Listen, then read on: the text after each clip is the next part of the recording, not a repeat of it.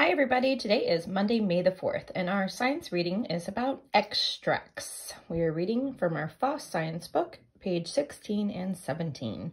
One of the most popular beverages in the world is tea. Tea is a plant grown all over Asia. The leaves are picked by hand, dried, and shipped around the world. Tea is prepared for drinking by soaking tea leaves in boiling water. Another beverage enjoyed all over the world is coffee. Coffee is the seed of the coffee tree fruit. The seeds, called beans, are removed from the fruit, dried, and then roasted. The roasted beans are ground into a coarse powder. Boiling water is poured over the ground beans to prepare the coffee. Tea and coffee are both extracts. An extract is a solution. To make an extract, plant material, leaves, bark, roots, seeds, flowers, and so on, is put into a solvent. The solvent dissolves some of the substances out of the plant material. The plant material doesn't dissolve completely. Only a tiny part of it dissolves. Often the only evidence that anything has dissolved is changed to a solvent. Extracts contain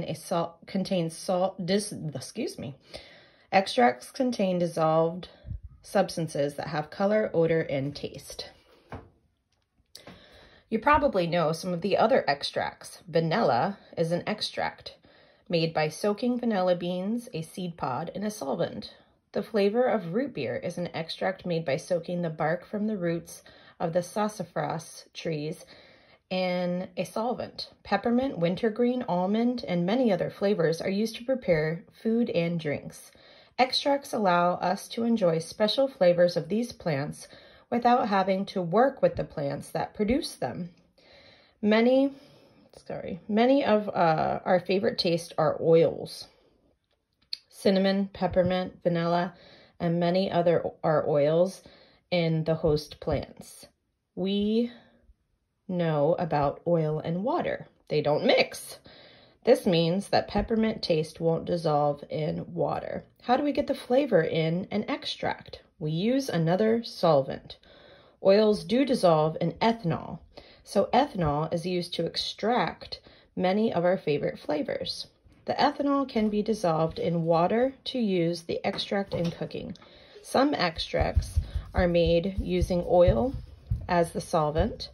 People who like really spicy taste can get red hot pepper oils. Ground hot peppers are put into a light oil like sesame oil. The oil is a solvent for the really hot substances. The perfume industry relies on extracts. Extracts of roses, orange blossoms, honeysuckles, and lilac are just a few of the wonderful scents used for perfume.